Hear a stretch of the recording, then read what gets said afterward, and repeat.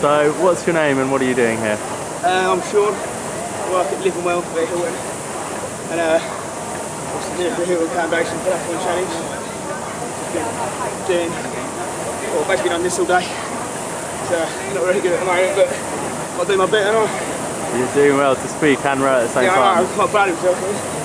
And how many miles or kilometres is your team aiming to get? So, what are we aiming for?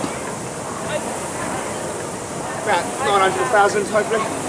And how many minutes do you do between each person taking over? I do sort of 10 minutes or 2,000 metres on each, so 2k at a time. Do 2k then stop. Okay, nice. 40 minutes on it so far, not in one go.